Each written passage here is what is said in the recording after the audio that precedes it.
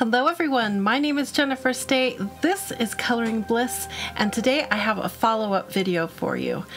Back at the end of July 2022, I did a video where I was talking about this book right here, Watercolor Flowers by Sarah Berenson, and I had challenged myself to paint every flower, all 50 flowers, to give myself some really good practice.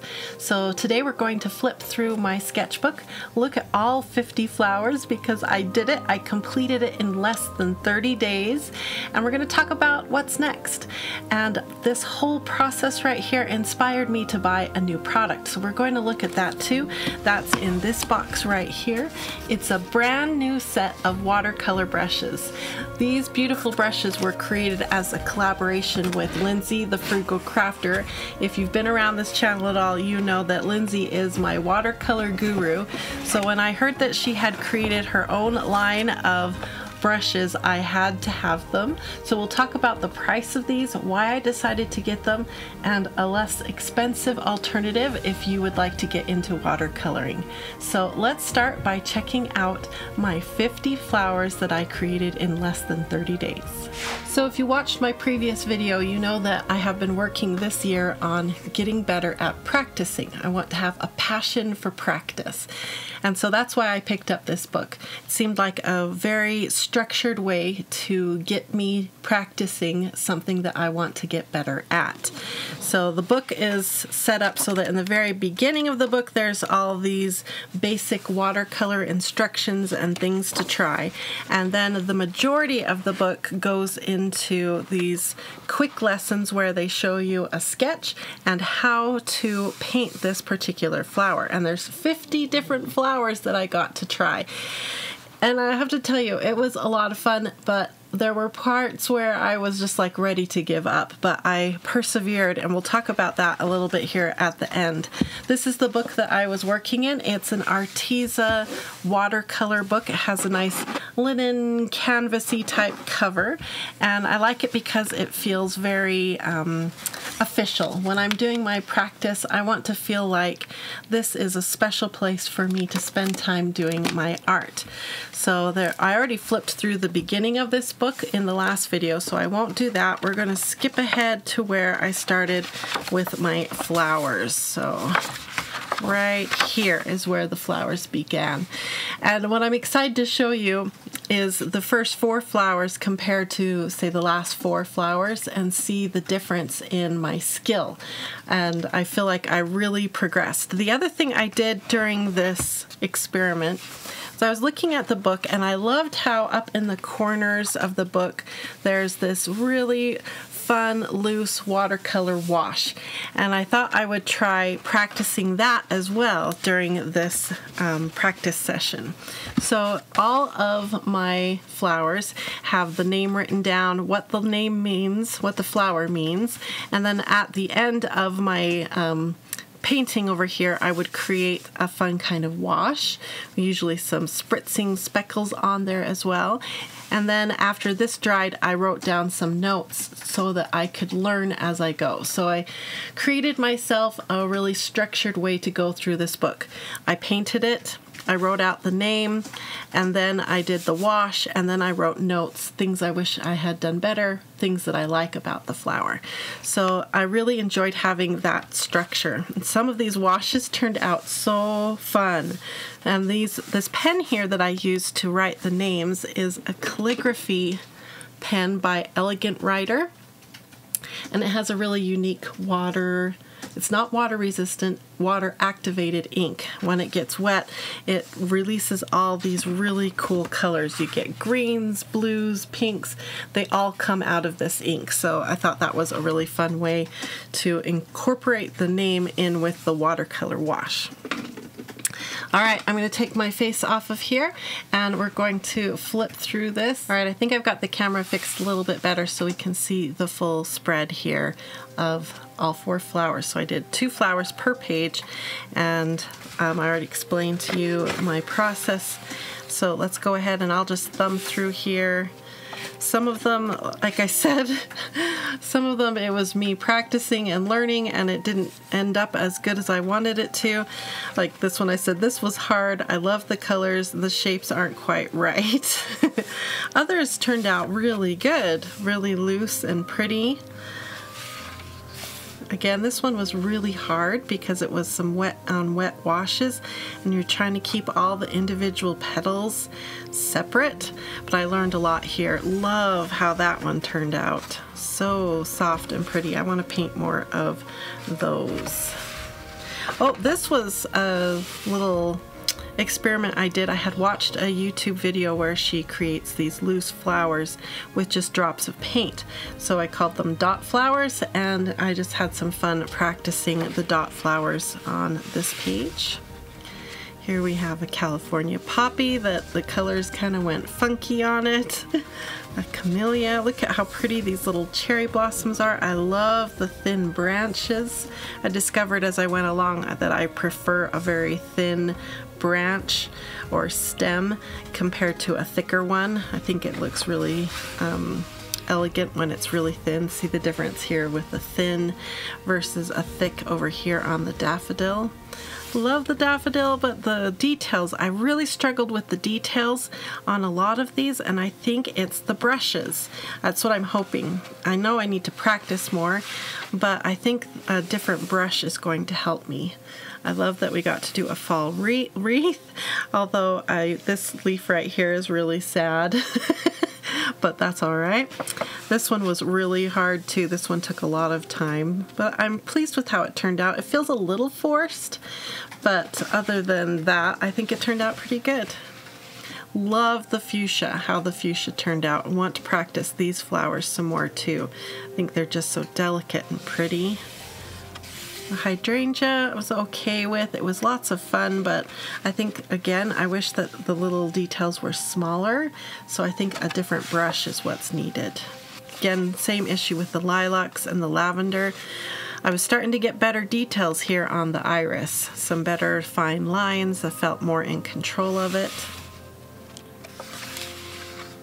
So pretty. This one, the peony, I don't think it really turned out much like a peony, but it's still pretty. I like it. And this one, I don't even know what this flower is. This is called a passion flower. I haven't looked it up yet, but I just followed her instructions, and it's interesting. But love the Peruvian lily. Look how the details are starting to get better. It feels loose and relaxed. Well, I like that pansy too. Well, the pansy, yeah, it turned out. I think it's one of my favorites. Decent. Oh, they're just so happy and they like have a face on them. Something about it that's cool. Yeah.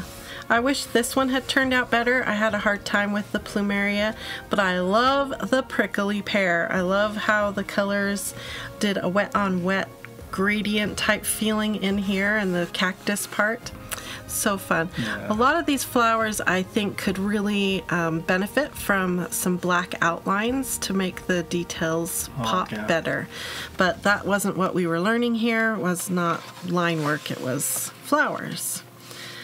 Again, I really like the roses. I like the ranunculus. I think that's how you call these ones here. And the sea holly was lots of fun too. I don't like how this one turned out up here, but that's all right. I learned stuff as I did it. Sea holly's cool. Yeah, this one was fun, and I was starting to get more delicate details again. Again, that's where I really struggled, I think. The tiger lily, I think it looks good. It could have been better. Some of the like this petal looks a little awkward, but anyway, I'm just being picky. The thistle, I ended up using a fan brush to do the. Oh, I was gonna say, I love the strokes on that. Yeah, it turned out better using that brush. This is when I started to think maybe I need to try different brushes. This experience here really made me think I need new brushes. this water lily and this winter wreath, I did some outlining on both of them. So that's it. That's all 50 flowers. Can you believe it? And like I said, I did it in less than a month. I was so proud of that. And then over here on this spread, I took some time. I put 50 flowers. What did I learn? And I wrote down a whole bunch of things that I learned as I went through this process. The very last thing I wrote here is I am looking forward to the next book, which I'm going to show you. The next one I'm going to do is also by Sarah Berenson. And it's this book right here. I can't wait. It's called Watercolor the Easy Way, and again it has 50 things I get to paint inside this book. Look at all the different things. Cats, animals, feathers, flowers, bugs, ice cream, all kinds of really fun things I get to paint. And I've already prepped a new book for me. This is another one of those Arteza canvas books, but I wanted to make it feel a little special and different from this book, which has just the plain cover. So I used some of the Dylusions sprays, a shimmer spray. Let me show you what that product looks like. This is it here. I used some of the spray and spritzed it across the front of the book and onto the spine. And then I also spritzed this part of the book so that it had a really pretty green finish. And then I did the very first cover, the interior here, putting the same phrase that I'm working on this year, develop a passion for practice, art every day. And then I just doodled some little ivy leaves along the edges, but look at the shine on those Dylusion sprays. I'll put a link to the Dylusion sprays if you're interested. They're really messy, but really fun. And on the linen, the shine isn't as evident, but I kind of like that. It has a much more subtle feel to it, and I really love that look. So I'm all ready to get started here using my new book. I'm going to do the same process, try to get through this book in 30 days, and that should give me another really good push towards learning how to watercolor better.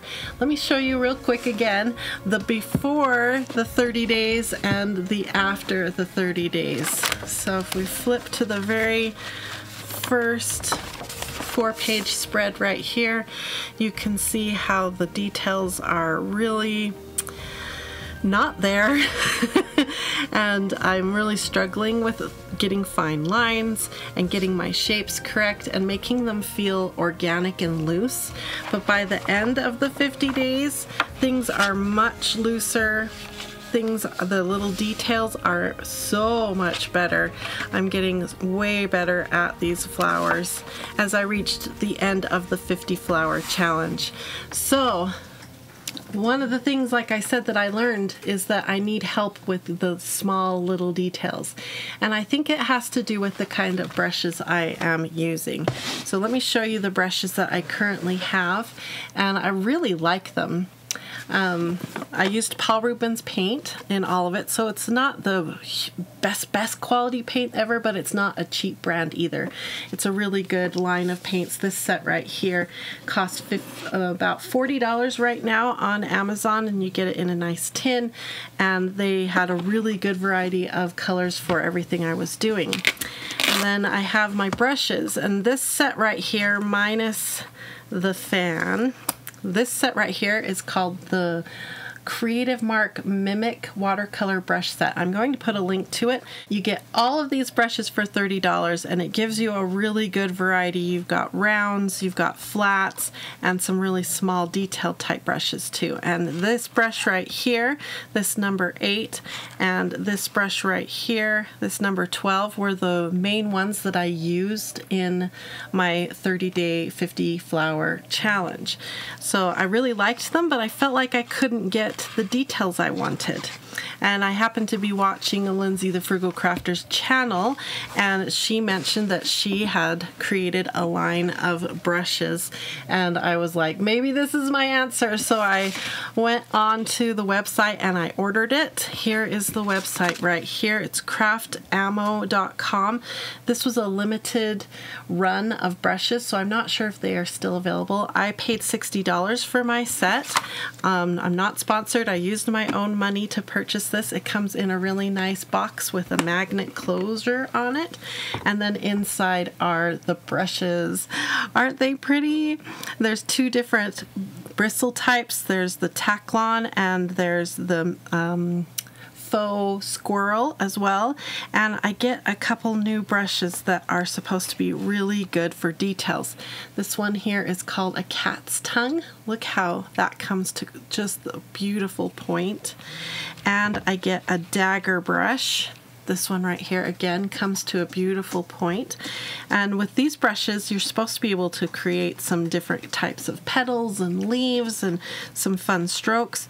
I got two round brushes, one in the Taklon and one in the faux squirrel.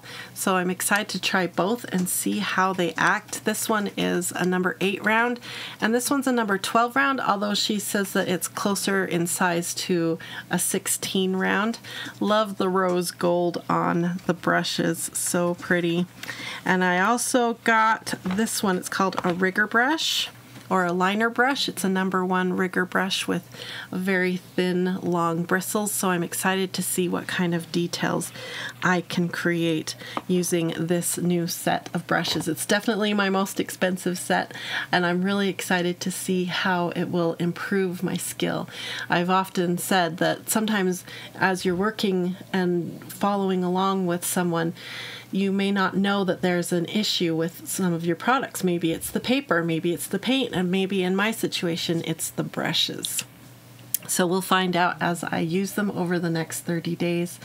I can't wait to see if my painting improves even more. Well, I hope you enjoyed this follow-up video. I love sharing with you what I do to help improve my own artistic skills. The really cool thing about art is that you can work really hard for a while in one area, say watercolor, and then when you go back to a different medium, like say alcohol markers, it's interesting how the things you learned in one medium, watercolor, can transpose and help you with your art in another medium like alcohol markers. So it's never a waste of time to learn a new art skill. They all build on each other, and I can't wait to get better at watercolor and see how that improves my coloring. Thanks for joining us. I'll have links to all these products and the books and everything in the video description in case you'd like to take a 30-day challenge and paint 50 flowers too. I had so much fun and I can't wait to get started on the next book. Thanks everyone for watching, and I hope you have a wonderful, colorful, blissful day. Don't be afraid to practice. Bye-bye everyone.